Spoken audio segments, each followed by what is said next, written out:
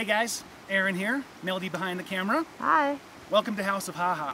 So in this video, I want to talk about the newest member to Camp Chewy, which is this guy right behind me, this tent.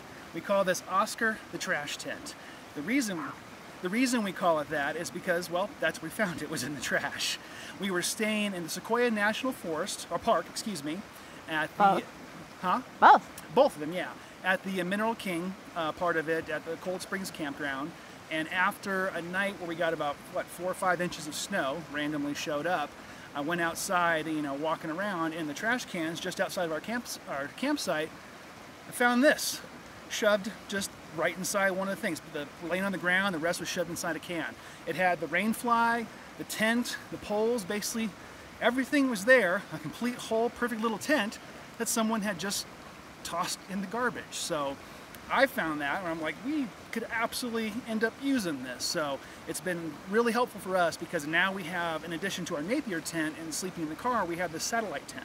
So if we're camping someplace where maybe our main campsite's not getting enough, gets too much sunshine, we want to go hang out in the shade, we just move this tent, set it up, and put it in a shady spot. And since it's so small and easy to set up, we can easily move it around throughout the day.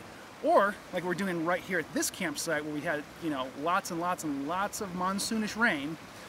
We had some flooding in our main tent because of the spot we had it set up in. So we set up Oscar here and have had this separate tent we can set up right underneath this tree where it's probably perfectly dry during the rainy spots. So I'm super grateful to have found this and added it to part of our arsenal and our gear that we have available to us as we camp around the country.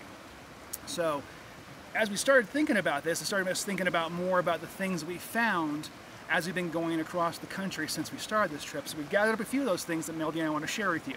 All right, so the first one is, whoop, that's not the right one, this horse brush that we found in the I'm going to try to remember I found most of these, I may not. The El Dorado National Forest or the Drew Barner Campground, which is an Equestria Trails one.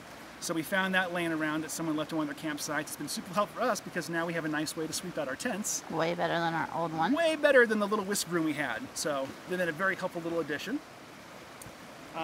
We have found lots of toys as we've been traveling around. These we found at this same campsite.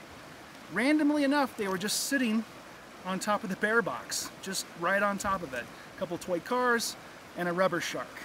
I don't know why I need a rubber shark, but I felt now that I have one, I have a purpose someplace in my life for a rubber shark. So I found some of those. In addition to some other toys, we found this one at a dispersed campsite up near Angel Fire in New Mexico. Nice little car that we found laying around.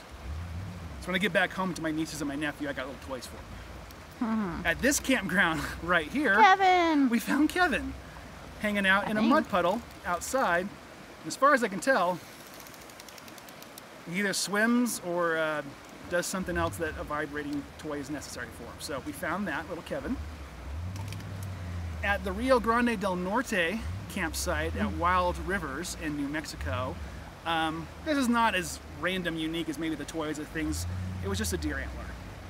We really haven't come across many of these that have been traveling. This one's kind of broken, but I know, I thought it was kind of a neat little find. Plus, last year I learned how to do flint knapping, where you take obsidian, and you can chip it off and make arrowheads and things like that. And this is one of the tools that is, can be helpful for doing that. So, one of those. We've also found probably the most thing we've used since our travels, since we started, going around the country, was this little black koozie cooler thingy that goes in our water bottle. Before, the water bottle itself, it's kind of cold. Plus, now we got little handles to carry it around. But this is our main way of drinking water is in this bottle. So, this little black, I don't know what you call this. Is it a koozie? Would that be right? I think it's a koozie. Holder. Anyway, holder, whatever. We found this just someone left on a bench at one of the campsites of the campground we'd stayed at. We actually found that bottle. Nobody's claiming it. We found it in our house, but no. We've talked to our previous roommates who looked at us. We're like, hey, you forgot your metal bottle, and they've all denied it. So thanks. So I'm like, all right, I have a metal bottle, but it's been really helpful. This little cantina-like thing is how we drink water pretty much every single day since we started our journey. Clothing. Apparently, people who travel around the country and lose their clothing are about the same size as I am, because I found a couple pairs of shorts. We found these, and just before we get into the clothing, these all either will be washed or have all been extensively washed before I wore them. We found these at the Grand Tetons, walking around the path around the Jenny Lake, I think that's what it's called, Lake right? Jenny. Lake Jenny. Pair of those shorts. And then here at this campground in the Colorado Rockies at the Alamosa campground, we found a pair of these shorts that looks like it got washed up beside the river, up in some bushes. So these are gonna get washed, and I could definitely always use a new pair of shorts. So we got those. Ropes. People are leaving rope all over the place. We found this, which we believe, our best guess, it's a horse rope, like the kind of, you click on a horse and take it for a walk or hold it or whatever. We found this in Idaho on a roadside. We actually found that in Wyoming. Was it Wyoming? My mistake. Wyoming is where we found this. Oh, we found a dog. We don't have it anymore because one of the things we lost. It was a big metal dog bowl for like food and water that we had for Grimlock. We found at a roadside campsite in Idaho. So I found this rope in Wyoming. Found this rope, which again, I think it's a horse rope. I am not a rope expert, but it's a pretty... I don't think it's a horse rope. It's just a rope that people tied their tarp up with. Maybe that's what it was. It's a nice... Looks like a climbing rope, maybe. Yeah, it's really sturdy, heavy rope. So we found that just laying in a tree here at this campground in the Alamosa campground. This is the one I think is the most exciting, I don't know, interesting story. Is this blanket that we found going through Wyoming. We were in Custer National Park, I believe. So, and that park is known for its amount of buffalo that are things there.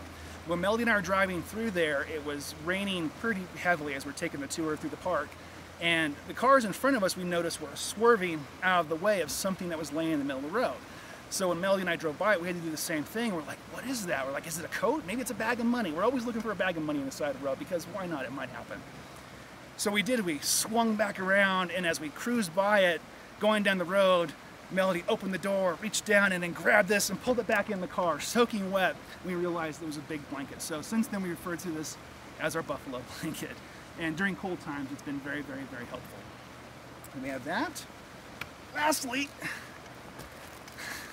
just a little, I don't know, what'd you call it? AstroTurfy grass kind of thing.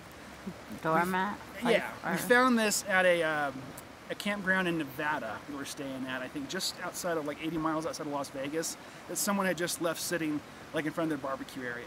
Now, it maybe looked like just garbage, why would I take it? But it's been helpful when you want to rub your feet off before you go into the tent or the car to keep them scrubbed off. So it's been just something kind of nice to have with us. That wasn't really the last thing. You found 2 buckets this morning. I found 2 giant, like orange Home Depot buckets. Like really big, good ones. We have 3 buckets we already traveled with. I'm not sure if I'm going to need 5 buckets, so I'm going to figure out the packing on that, because that's the weird thing. Every time we find these random things, we're like, this is great. Look at this giant tent. Holy crap. Where am I going to put this? So it's been you have to play a lot of Tetris trying to get things into your vehicle. Now on the other end, these are the things we found, but we've also lost some things, correct, Melody? That's true. Not as much as we found. Not as much as we found. We try to keep up with our stuff. Before I leave a campground, ever since, because we have lost things, I do, and Melody can verify this, I do an extensive little walk around our campsite. I'll pull the collar forward, make sure there's nothing under it, so I don't forget anything. We have lost a fire, like a metal fireplace poker that we had with us originally, like during the first 2 weeks, I think, of our trip. We used it for fire. We used it for fire, for poking the fire and things like that. I lost that at, I think, San Simeon is where we left that, on the coast in California. We also had a metal grate, like a grill grate, you know, that would go, we'd put over the top of any little fire pit we come to that we could use, clean, and cook our food on if we need it. And we left that, I believe, at somewhere as a campsite up in California. In Oregon. Oh, was it Oregon we left it? Yeah. So anyway, have I covered, Melly? Have everything we've lost and found? Anything else we've lost? Not that I know of. So anyway, these are some of the... fire poker was pretty sad. I was bummed by that, man. I specifically brought that. I was like, I'm not going to use a stick. I'm going to use something on a wrought iron. And then leave it for someone else to have. The very next day, yeah. Yeah, like seriously. All right, so that's our lost and found video. So far, Oscar the Trash Tent, our new member of Camp Chewy, I think has been our best find so far. However, I'm still waiting for a bag of gold or money, so we'll see what comes to us. And we're looking for a rucksack. We're looking for new speakers. So if anybody's like trying to lose those, that's my next thing I'm putting out there. Like I want like a rucksack, like a backpack, like a really good one. I hope I'm going to find someone laying around somewhere. So I'm wondering, like, what is the coolest thing that, like, anybody watching has ever found. Because like my brother, for instance, found a $100 bill floating in the ocean, and I think that's about the coolest thing that I've ever heard of anybody just finding randomly. So I'd like to hear other people's stories of things that they have lost or found along the way. Leave a comment. Tell us the cool stuff you found at campsites, or tell us the saddest things I guess you've lost at a campsite. So thanks for checking in. Leave a comment, share all that good stuff. Hope you liked it. Have a reasonable day. Bye. Bye.